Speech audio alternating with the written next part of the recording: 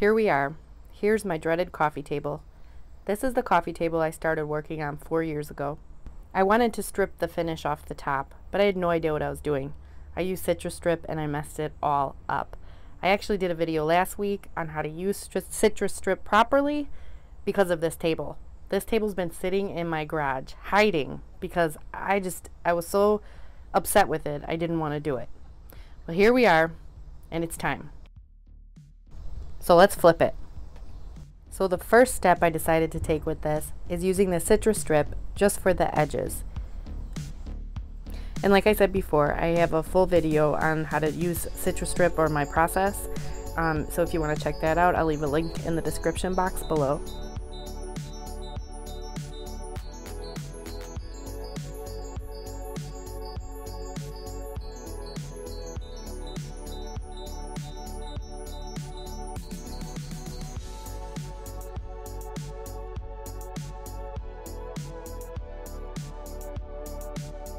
Now because the top has so much dried citristrip on it, I take my steel wool and my mineral spirits and I just do a wash and I scrub most of it off. I'm super surprised it came off after 4 years, but it did. And now I'm gonna sand it smooth. So I start with my 120, and since I've already got the finish off, it's not gonna be that bad. So it was pretty quick. It took only about 20 minutes.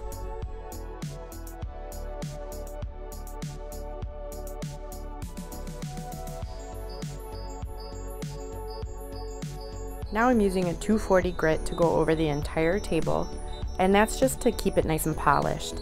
After you sand all of it off, you want to make sure that it's really soft and smooth. Then I use my mouth sander, and I'm going to do on the edges what the citristrip would not take off. So far everything's going smooth and it's starting to look pretty nice.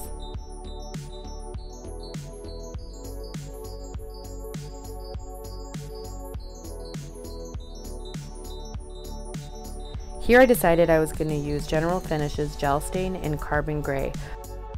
I had the idea that I was going to make the top really dark and then the bottom light with some dark waxes. But, of course, as this table would have it, it just didn't go that way. I did one coat of this and it was gorgeous, and I should have left well enough alone.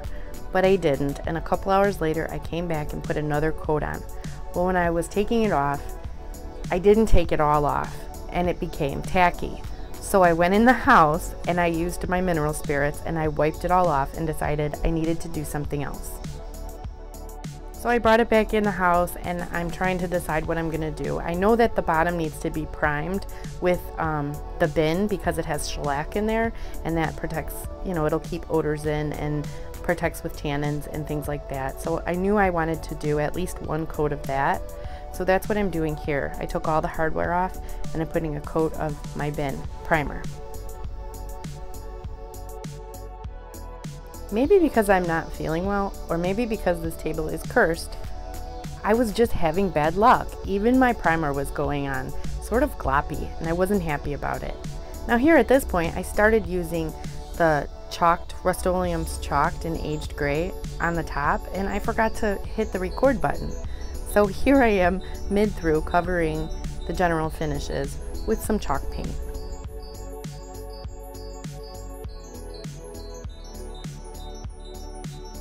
As my luck would have it with this table, I'm getting tons of brush strokes. So I take my sanding pad and I have to sand in between each coat. And a quick tip, if you have one of those handheld vacuums, it just makes the cleanup really easy. So here I go with my water mister for a second coat of the aged gray. I use my water mister so that I don't have a lot of brush strokes, but for some reason it's just not happening.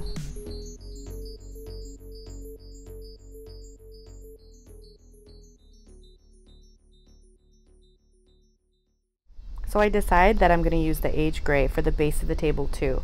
I'm just going to put it on the entire table and then figure out exactly what I'm going to do after it's covered. When the table is dry, flip it upside down and I do 2 coats on the feet. Now here we are again with a ton of brush strokes. I'm just not loving the way it looks, and I use Rust-Oleum's paint all the time and I absolutely love it. So I decided we have to cover it. I sanded it again, and I decided I was going to do a whitewash. I've done a video on how to whitewash. It's in my playlist, so you can check that out if you're not sure how to go about doing it. I use the exact same process that I use in that video. It's kind of crazy how different this piece ends up from what I had planned on doing at the beginning. In the last 4 or 5 years, I've only had one other piece that has given me this much trouble. Usually when a piece is giving me trouble, I walk away from it and I come back when I'm feeling better. But I really wanted to get this finished. So I just kept going, almost listening to what the piece was telling me. Like, when it was dark, it got gummy and tacky, so it needed to be light. And then it was light and it had streaks, so it needed a wash. I know how crazy it sounds, but I swear, sometimes the piece just tells you what it wants.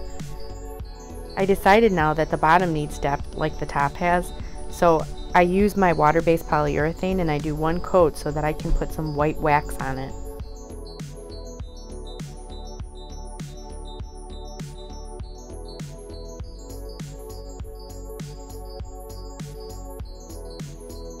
So here I'm using Dixie Belle's Best Dang Wax in white, and I'm just using my Amazon brush to put it on. And I put it in all the crevices, everywhere that I think could use a little highlight.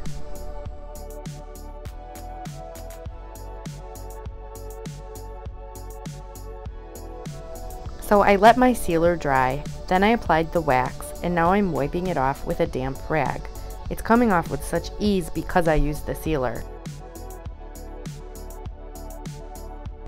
I kind of felt like this 80s determination music was super appropriate for this video because I'm not feeling super great. I kind of have a cold and I'm really trying to get this done, and there's so many obstacles to get through. I kind of feel like the Karate Kid, or maybe like I'm in a Jean-Claude Van Damme movie montage.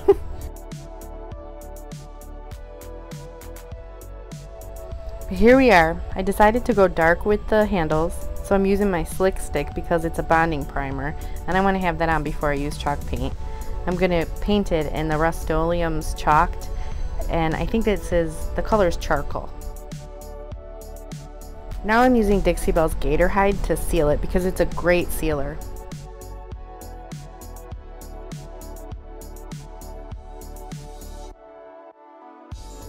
So I'm at my last step. So now I'm using Varathane's polyurethane. It's water-based and it's triple thick.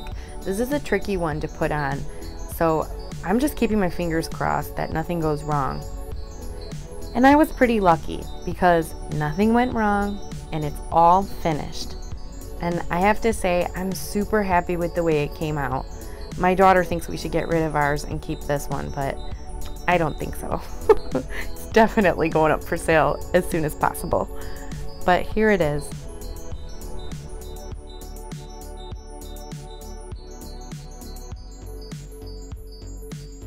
If you guys like this video, please hit the like and subscribe button, and I will see you in the next video.